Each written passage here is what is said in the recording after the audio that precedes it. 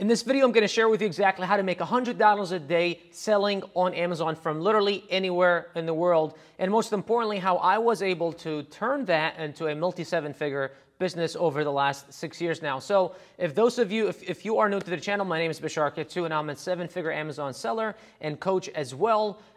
In this channel, we talk about anything from Amazon FBA to simply principles and values that you can implement in your life to simply be able to live a better and more freed life. So if this is your first time on the channel, consider subscribing. Also, drop your comments in the comment section below. Let us know what other topics you'd like us to talk about in the future. So the very first thing that I want to talk about is the concept of selling online and how it all works. So there are many different ways and many different platforms and many different strategies that you can utilize. There is drop shipping, there is private labeling, there is arbitrage. There's all these different things that you can do online. One of the very first early on methods that I personally came about was a concept called retail arbitrage. Now, what arbitrage is, the definition of arbitrage, it's simply, being able to access something or purchase something in one market and then simply selling it in another market for a profit, right? So, for instance, something like Forex is arbitrage because you are,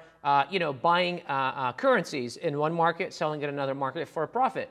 Something like a stock could be a way of arbitrage. For me, the way I was doing it is I was doing it with physical products, and I would buy them from retail local stores, and I would flip them on Amazon. That was how I came about online business. After my restaurant burned down in 2015, I simply started researching online, and after a few months of researching and just simply, looking at every single thing that I found online, that seemed to be the easiest to get into, and also seemed to be the one that just seemed interesting at the time. And I, didn't need a whole lot of money because I didn't have a whole lot. I had lost $500,000 and was $150,000 in debt.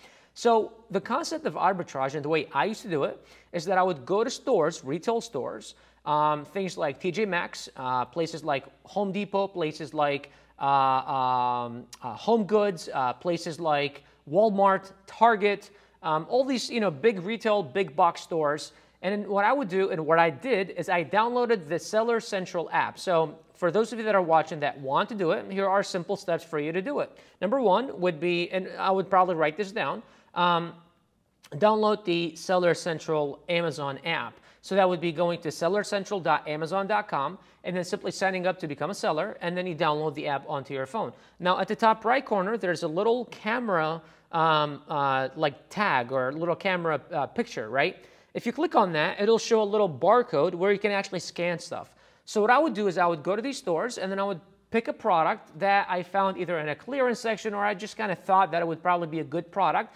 Usually things that are about this big, fits in a shoebox, about a pound to 3 pounds, and that were anywhere between $10 to $20, right?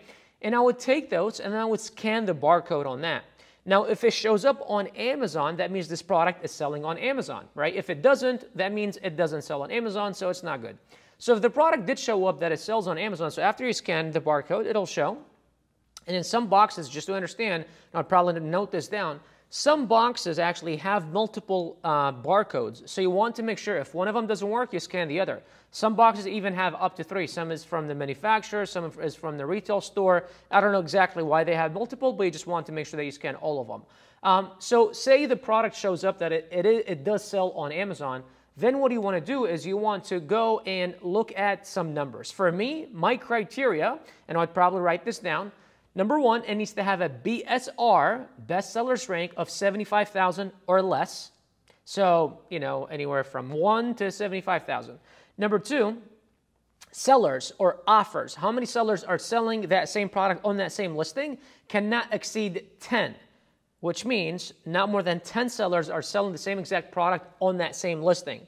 That's number two. Number three, I need to have at least a $10 margin, meaning if I can find this product at the retail store for $15, right, it needs to be selling on Amazon for at least $20 because that's not all profit, but there's Amazon fees, there is shipping because I have to ship it either to the customer directly or ship it to FBA so they can fulfill the order for me, right? And I would probably be left with about $3 to $6 in net profit. So that's why I had to have at least a $10 margin. That's number 3. Those were really my top criteria. And then from there, it's the, comes the selling price. Can you afford it? Like, if the product is $50, and even if the $10 is there, well, can you buy, say, 10 units of the $40 product? So say you found a $40 product that sells on Amazon for $50, there's that $10 margin, but then the product, you need to buy it for $40. And say you're going to buy 10 of them, that's $400. I know for me, I didn't have that kind of money, so I was looking for products that I could buy them for less than 20 bucks. So that way, if I bought 2, 3, 5, 10, I could buy a variety of products and then ship them all. And then from there, once you have done that, then what you want to do is you simply want to go up to the cashier and say, hey, how many of this do you have, right? Say they have 10. Okay, well, can you check in other stores? Do you guys have more in other stores? Okay, so you grab all that and then maybe either have them shipped to your house or have them shipped directly to Amazon, or you go and pick them up, right? And then after that, you've got 2 things that you can do. Number 1, you could either ship them directly to Amazon's FBA so they can fulfill the orders for you. They take more of a cut, but they take care of everything. They take care of the storing, they take care of the shipping, they take care of everything. This is what I did. Or you could do FBM, which I have another video that explains the difference between FBA and FBM. But FBM is where every time you get an order, you ship directly to the customer, right? So those are going to be your 2 other options, right? Now, if you are, say, not in the U.S. and want to sell in the U.S. market, so this is good for the U.S. market, but if you are not in the U.S. and want to sell in the U.S. market, you could do exactly the same thing, but online. So this is kind of my next step progression. I went from retail arbitrage because I'm like, all right, well, I don't want to keep driving around the city all day. What I want to do is I want to be able to, from the comfort of my home, this is why I'm doing online business. From the comfort of my home, I want to be able to do all that, right? So say you live in Sweden, you live in India, you live in whatever, in Asia, and you want to do this and sell on Amazon USA, then what you could do is you could do the same thing, but online. I used to use a tool called tactical arbitrage. That's tactical arbitrage, right?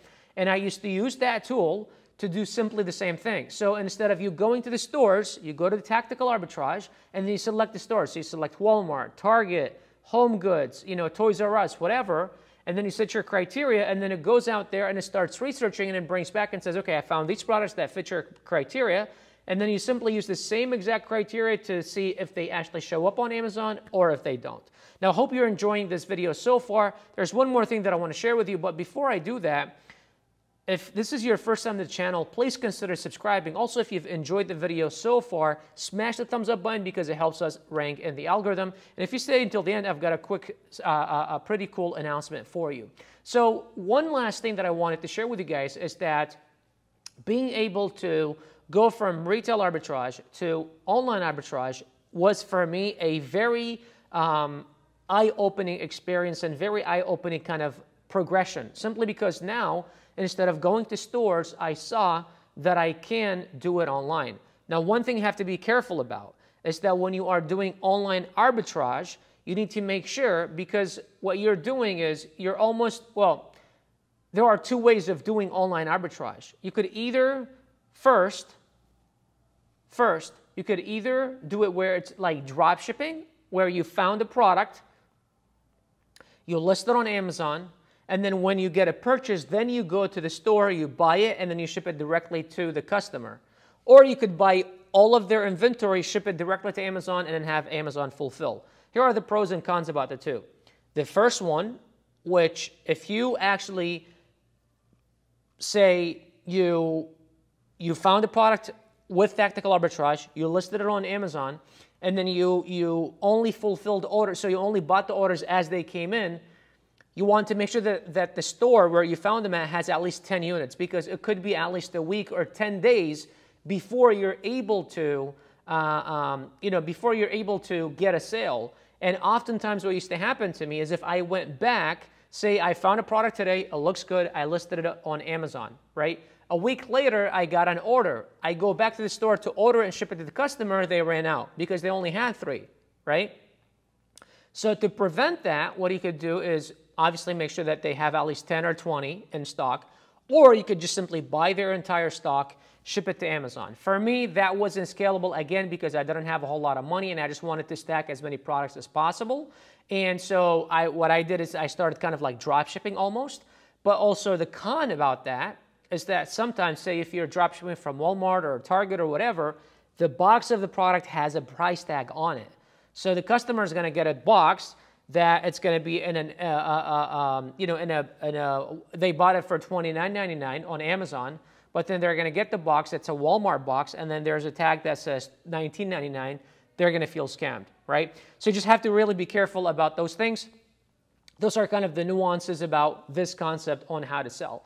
Now, I hope you've enjoyed this video so far, because this is exactly how I started, how I was able to scale from $0 to $100 a day in sales, and really a couple $100 a day in sales. But then I had a brick wall, because this concept is not very scalable, just simply because you're always looking for brand new products. You need to have a stack of products. I mean, you need to have 5, 10, 20, 30 products in order for you to scale. So if you want to make $100 a day, that is great for you. And that's an awesome place for you to start. If you only got so much money and you want to only make $100 a day, you're like, I'm happy there for now.